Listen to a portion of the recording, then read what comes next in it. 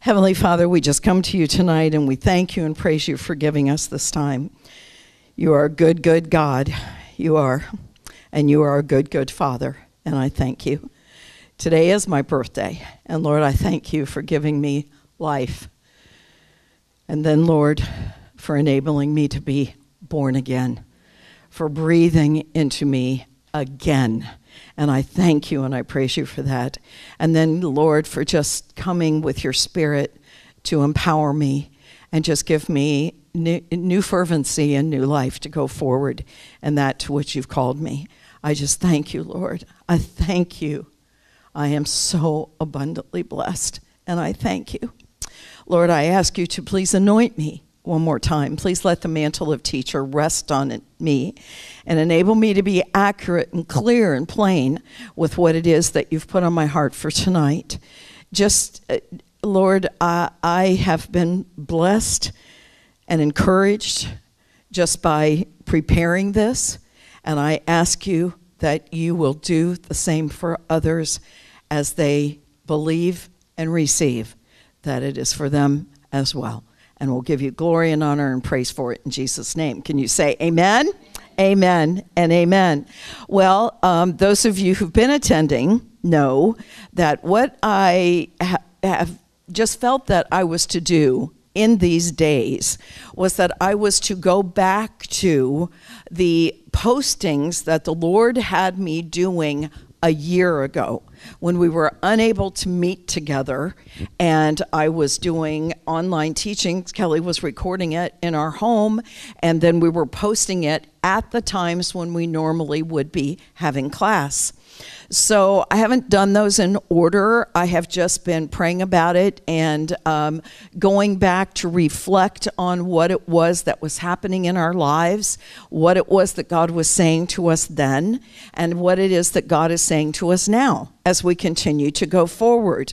And so this is the one that is really on my heart for tonight. And the title is Dream On. Dream on, exclamation point. Dream on. So let me just remind you, you've heard it in this room, you hear it often, you hear it as I'm speaking, as we encourage one another. God is a good God.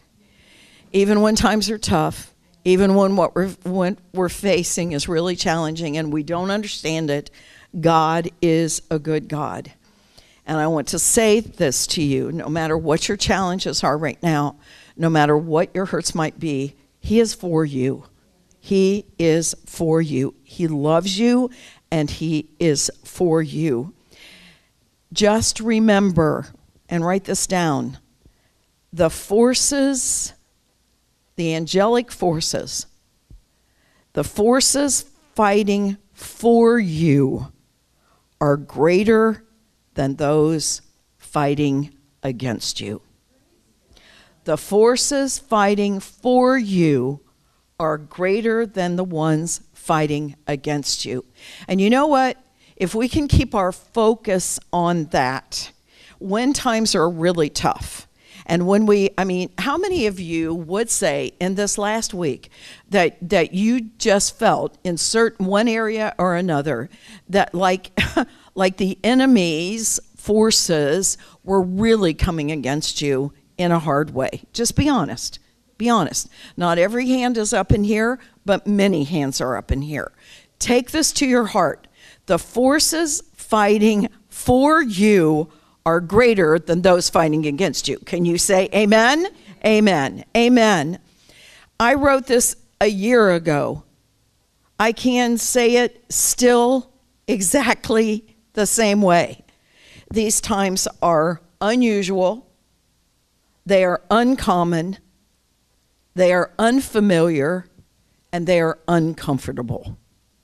Right? We are still in a time when things are unusual, uncommon, unfamiliar, and because of all that, they're uncomfortable for us. I mean, we are continually navigating. You know, we're having our meetings today, talking about the Easter services coming, and how can we do this to allow people to come and yet be socially distanced? You know, what protocol do we need to follow? What services? How do we need to set things up for the meetings that will be in here on Good Friday, and those that will be in the sanctuary all through the weekend, just trusting God to lead us. So unusual, uncommon, unfamiliar, and uncomfortable. But the truth of it is, we are not always brought out of difficulties or brought through difficulties the most comfortable way. Isn't that the truth? I mean, we want to be comfortable. But the truth of it is, God views comfort in a different way. And what is our theme scripture for all of Help for Hurting Women and for any ministry to those who are hurting? 2 Corinthians 1, 3, and 4. 2 Corinthians 1, 3, and 4. Our theme scripture. Praise be to the God and Father of our Lord Jesus Christ, the Father of compassion and the God of all comfort. Father of compassion and the God of all comfort, who comforts us in all our troubles, any trouble. Why? So that we can give that same comfort to others that we've received from God, right? Donna was saying that she did a devotional, and that ended with, go give somebody some comfort that you've received yourself, right? But this is such a powerful scripture, because we understand that Jesus Christ is the Father of compassion, which means feeling something so strongly that something has to be done. It's not just a feeling, but it's an urgency to do something. That's what compassion is after Jesus. That's why they had to make up a new word that is translated compassion. And the God of all comfort, who comforts us in all our troubles, so we can comfort those in any trouble with the comfort we ourselves receive from God. But the truth of it is, the comfort that he brings to us is not always comfortable. Are you with me? It is just not always comfortable, okay?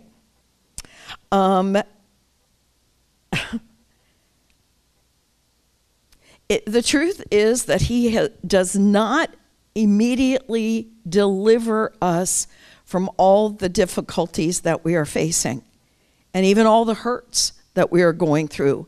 We are not immediately delivered from them, nor are we promised that even though he'll bring comfort, that it will be comfortable in the process. How many of you would say to you, in this last year of COVID, that you have found yourself over and over and over again in uncomfortable situations? I mean, I think every hand in here would be up. And yet, I can ask those of you who are part of the ministry, attending regularly, or you're really Christ followers, how many of you found that even in the midst of being uncomfortable, that you received comfort from God? I mean, it's absolutely amazing. It is absolutely amazing. In these times, I wrote a year ago, in these times I've looked into various writers and devotionals, and I was doing that in those closed-in times last year, but I was also thinking so much about dreams, because so many dreams that people had just seemed to be put absolutely on hold. The dreams of going to church, the dreams of being with family, grandparents being able to be with their grandchildren, the dreams of travel. I know so many people who had their dream trips absolutely, completely put on hold or completely canceled. Just dreams which seem to be put on hold. I'm just going to ask it straight out, because my hand will go up. How many of you would say, now here's a dream. Here's the definition of a dream: a cherished aspiration, an ambition, or an ideal. Okay, cherished aspiration and ambition, something that you're dreaming of doing or you were dreaming of doing. How many of you felt in this last year that you had a dream that was put on hold? Lots and lots of hands in here, lots of hands. So you understand exactly what I'm saying. Now, just the title itself, Dream On. Okay, so tell me, be honest, what's it make you think of? What, Kelly? The song. Okay, how many of you, it makes you think of the song by Aerosmith, Dream On? This is all? Let me see your hands. Okay, dream on, yeah. I mean, you just, if you've ever heard it, okay, and it was in the 70s when they were so incredibly famous, but this song, the popularity of this song has never waned. I mean, it's never waned. So it's embedded in a lot of people's minds. Well, that's a good thing. I mean, really, dream on, because there's a line in there that says, dream until the dream comes true. Dream until your dream comes true. There's nothing wrong with that line in that song, that hard rock song. Listen to this line. And this is what always amazes me. These artists who so lost their way through drugs and alcohol and addiction and lifestyle, so lost their ways. Listen to this stanza. Sing with me. Sing for a year. Sing for the laughter, and sing the tear. Sing with me if it's just for today. Maybe tomorrow the good Lord will take you away. Isn't that amazing? I mean, that this line is in this song. The good Lord. Yeah. Dream on. Sing. You know, all of these artists are gifted. You know that. And you know the gifting has come from God. The gifting has come from God. And there are quite a few of these, I checked today, who are still alive. So if this song starts coming to you in this next week, pray for them. Amen? Pray for them while there is yet time. While there's yet time. So what I want to say is the power of dreams is there in the scripture powerfully from beginning to end. One that we're fairly familiar with is, if you know Joseph's life at all, the dreams that Joseph had were powerful. They were powerful dreams. But it took 23 years for the fulfillment of those dreams. 10 chapters in Genesis are given to the story of Joseph's life. And the bottom line is, it was a grueling process to go from the God-given dreams that were absolutely given by God to the fulfillment of those dreams, which was completely amazing. But the process in the meantime was grueling. But when you come to Joseph's life and you read what he knows God is telling him and what he sees, is he says so straightforwardly, God meant it all for good. He meant it all for good. Everything involved in the process, the grueling process of the waiting, of the having to hold on, of the unfolding of it, God meant it all for good. And there was a definite, I use this phrase over and over again in here, there was a definite purpose in the process. Write that down. God always has a purpose in the process. If God waved a wand and fixed everything, what we would learn is God is awesome. That's what we would learn. That's it. God's awesome and he can do anything he wants, right? Whenever he wants. But as God takes us through, if God waved a wand, okay, and it was suddenly fixed, what would we learn? God's awesome. That's what we would learn. But we would learn nothing about his character, right? We wouldn't come to know him in any deeper way. There is always a purpose in the process. Now, one of the devotions that touched me so deeply, and this is just a portion of a devotion, was written by J. Ashley Jensen. I have no idea who that is, but this is called The Process of a Dream. Say it out loud right now. Trust the process. Trust the process. Trusting the process is one of the most grueling parts of living your dream. It breaks us down just to build us back up again. Anything that has significance, has gone through a process. There's a power in the process of God when we are obedient to God in our dream. The awesome thing about our dream is that we get to participate in the process and move forward with Holy Spirit in reaching our God-given dream. So we're not just spectators, we're participators. Amen? Most processes have different phases, and each phase has a different purpose. The phases are there for a reason. God doesn't ever skip a phase to save us from the lesson that he'd like us to learn. Oh, shuckies. Yeah, God doesn't ever skip a phase to save us from the lesson he'd like to teach us. The process is by no means to punish us. We have to get away from this punitive religious way of thinking about God. If God allows something in our lives, then it is up to us to take authority in the Spirit of God and walk through it and learn the lesson being taught. The lessons are always birthed out of love. If we aren't being corrected somewhere along the way, then I dare to say that maybe we aren't fully walking in the love of God. I know it sounds like a harsh statement, but correction from God, comes from the love of God. Now, honestly, think back over the last year.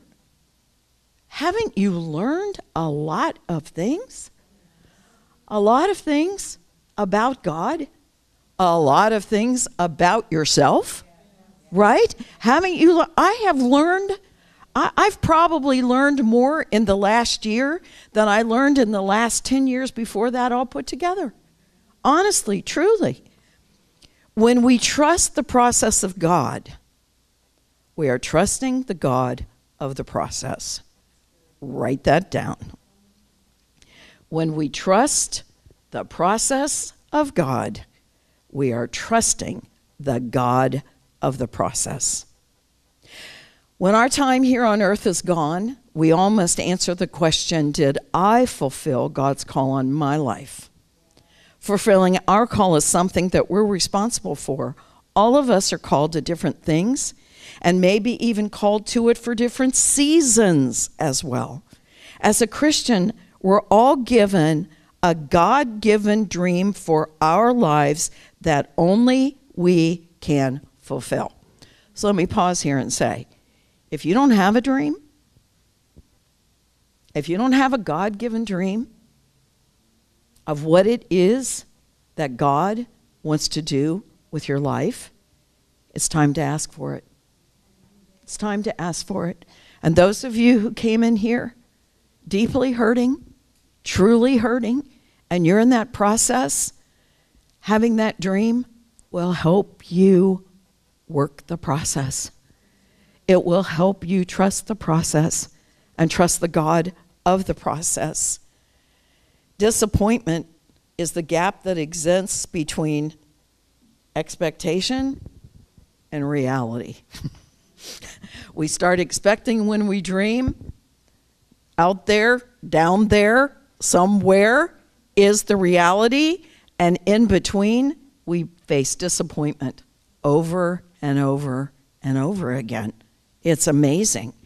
Frustration is when your expectation and your experience are opposite. They're polarized. You're expecting something, and what you're actually experiencing is the opposite, exactly the opposite of that, and that leads to abject frustration. Have any of you ever been there? You got a clue when I'm wave at me. If you got a clue what I'm talking about? Yeah. Frustration is when your expectation and your experience are polarized. At some point along the way, we must break free from the disappointment, from the frustration, and whatever else is holding us back, and just keep at our dream. In other words, I would say, dream on. God's dream for us will come through the process of discovering who we are in Christ. What? God's dream for us will come through the process of discovering who we are in Christ. That's his dream for us. He wants us to know him. He wants us to know who we are in him. He does not want us, Linda, to be having an identity crisis. Through the delays of God, we can see the love of God. Through the delays of God, we can see the love of God. You may feel that God's dream for your life is delayed, undiscovered, or even derailed. But don't lose hope. Jesus is in the resurrection business, and he can bring your dream back from the dead. God knows what you need as a good father, and he has planned your days long before your feet hit this earth. Wow. Okay. So, personal transparency. First time I spoke to you about this was in May of 2020. May of 2020. And I had a dream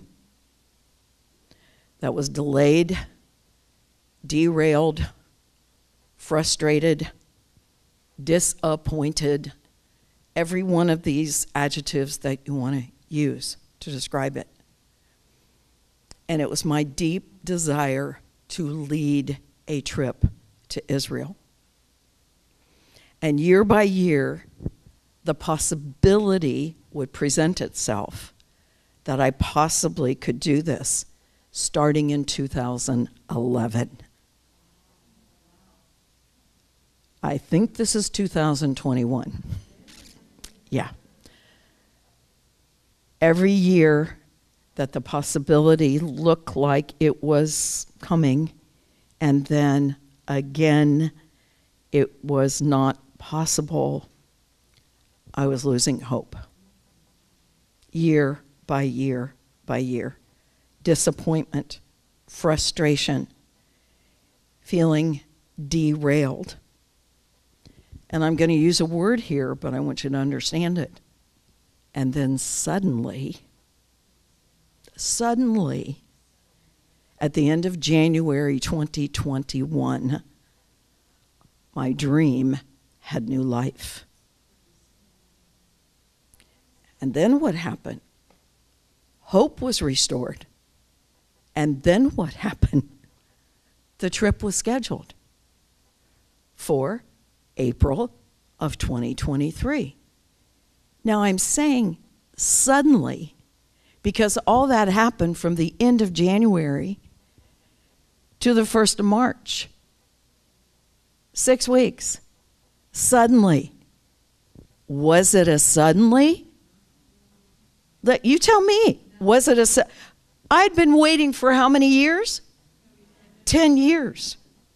And in that process of the 10 years, I got to tell you, there were times when it was not pretty. I'm just going to be honest with you. It was not pretty. I was disheartened. I was disappointed. I was questioning God. Did you really put this dream in my heart? Did you really do this? Jeremiah 29:11, for many of you, it's a life verse.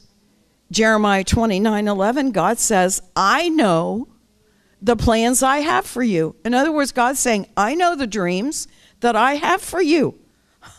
Plans to give you what?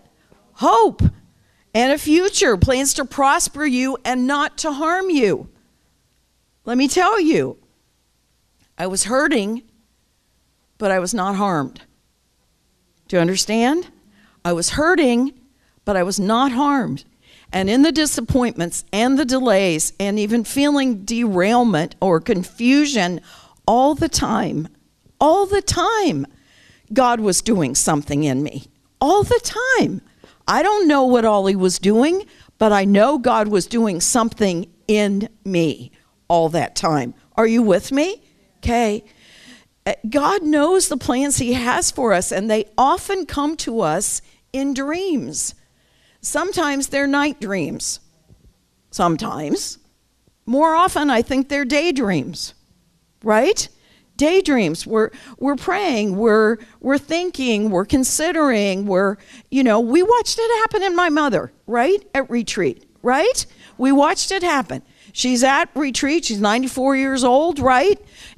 Spent the last year and a half lamenting, how did I get here? This is horrible, and this is not what I expected my life to be. And all of a sudden, she's at retreat, and she has a God-given daydream, right?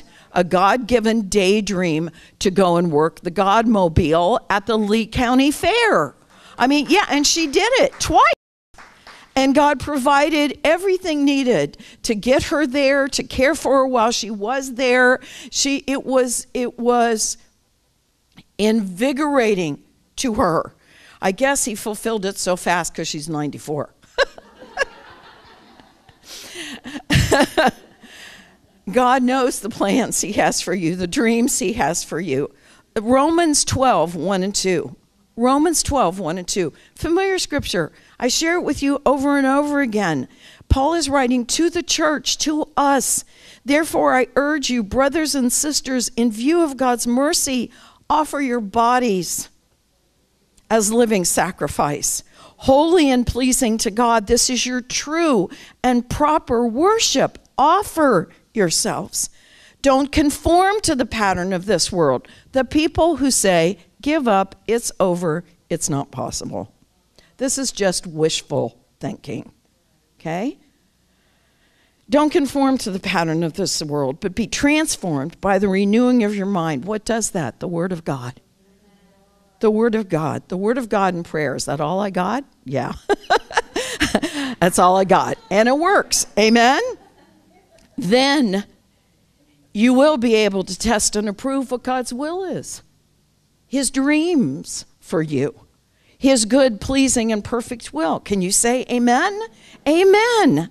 Give yourself to God. Renew your mind through the Word, and the transformation process will continue, and there's a purpose in the process. Trust the process. Trust the God of the process. Amen? Philippians 1:6 and 7, I quote it to you all the time. Being confident of this, Philippians 1:6 and 7. That he who began a good work in you, and those dreams coming, those daydreams coming, the night dreams coming, he who began a good work in you will carry it on to completion until the day of Christ Jesus. Amen? It ain't over till it's over, and if you're still breathing, it ain't over. Amen? Amen. Praise God. So I'm saying, dream on. You know the phrase game on. I mean, when the game is on, you got to be in it to win it. Amen? You have to be in it to win it. Dream on and let God be the God of the process. Trust him. But listen, I'm just going to be completely honest with you. This time, 1 year ago, my dream was on life support, if I can put it that way. My dream was on life support. because I really wasn't holding on to it much anymore at all. And it was Kelly who continued to breathe the life of God into me and into my dream. My spiritual daughter saying to me, Pastor, don't let go. Don't let go of your dream. Just don't let go of your dream. I know it looks rough and getting rougher. I know it looks bad and getting badder, not a word, okay? But she would say, I know this hurts. I know it's hard, but don't let go of your dream. And praise God, she kept me on life support. She kept breathing life, speaking life into my dream. Truly. She didn't know.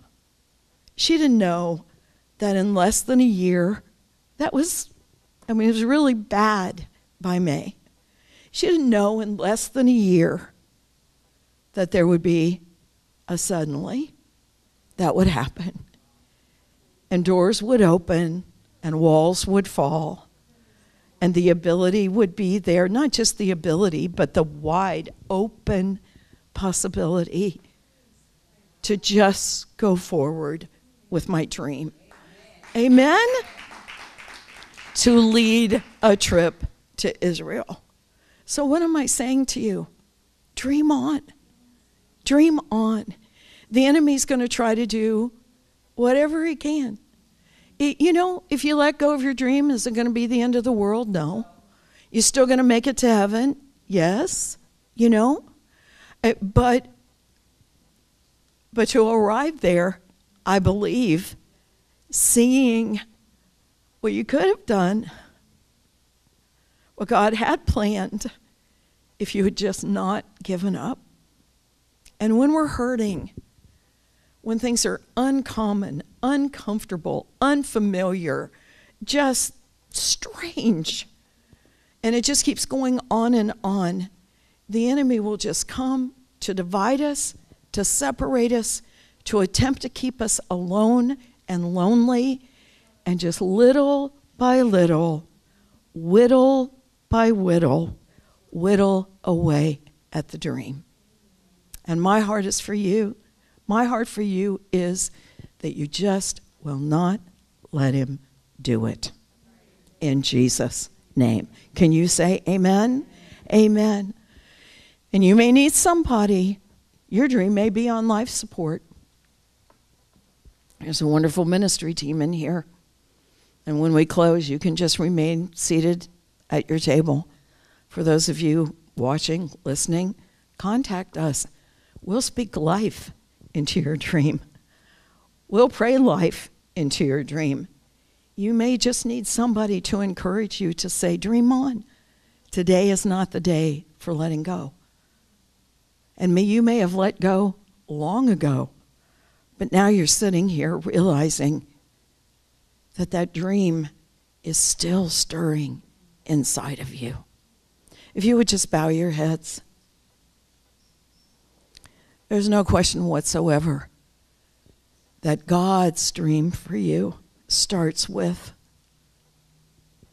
that you would know him, that you would accept him, and that he would have the opportunity to live his life in you. His dream that you would make your heart a Bethlehem, that his life would be birthed in you, and you would indeed be born again.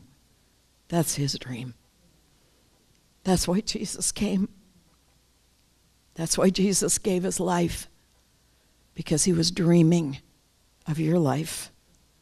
And if you have never accepted Jesus in that way, let tonight be your night. Or maybe, like me, you did it and along the way you lost your way. And you know it's time to just recommit your life to him. If either one of those is you, would you just raise your hand so I can pray for you? I do not see hands in this room. If you are watching or listening and that is you, Now is your opportunity to just say, Jesus, I believe you are the Son of God. I believe that your dream was to come and live a sinless life and die for me. And die for me. That my sin might be forgiven. And now you're alive. I accept you, Jesus, as my Savior. I make you Lord of my life. Ask you to forgive me for every way I failed you. And ask you to help me because now I'm yours and you are mine. In Jesus' name. Now let me ask you, if you would say to me, Pastor Connie, there are dreams in me unyet fulfilled, and I want to be empowered to dream on. If that's you, just stand. Just stand. And I would imagine nearly everybody in here is going to be standing. And wherever you're listening, or just stand. Just stand. If you're able, lift your hands to the Lord. Heavenly Father, you see these beautiful women in this room. You see these hands lifted to you. The dream designer, the one who just gives us the dreams in the night and in the day, because it's all part of our divine destiny. All part of our divine destiny. God, for those who are watching or listening, God, I just ask you that not only will hands be lifted, but hearts will be lifted and hearts will be open. And in the name of Jesus Christ, I come against everything that the enemy has used to just distract and disappoint and distress. And for every disappointment, God, I ask you to make a reappointment in the name of Jesus Christ, that they will be reappointed to their dreams. Father, I ask you that you will begin to give them visions and thoughts about this, and renewed hope and renewed expectation in a way that only you are able to do this. God, I am so thankful for what you did for me. And I just know that I'm talking to people right now. Lord, I'm praying for them right now. And their dreams are on life support, just like mine was. And I ask you, God, that you will bring someone to them the same way that Kelly kept speaking in my life, saying, don't let go, don't give up. God is still working. Lord, I can say it in this room, but I ask you, God, to bring to them those who will just continue to bring life and hope and expectation into their lives, just hanging on and holding on with them. Lord, I ask you to bless them and keep them and make your face shine on them and take them from this place protected with huge angels on guard round about them. And every time the enemy tries to come, that they will respond with, you've lost. I am dreaming on in Jesus' name. Amen. Can you give him praise? Just give him praise. Amen. Amen. Amen. Amen. Maybe it's a good thing right now. This is going to go off. If you sit down, and if it's short, write down what that dream is at this moment. Write it down. Date it. Make it. Habakkuk says, when we get vision, we write it down, we make it plain, and though it tarry, we wait for it. Amen? We wait. Praise God.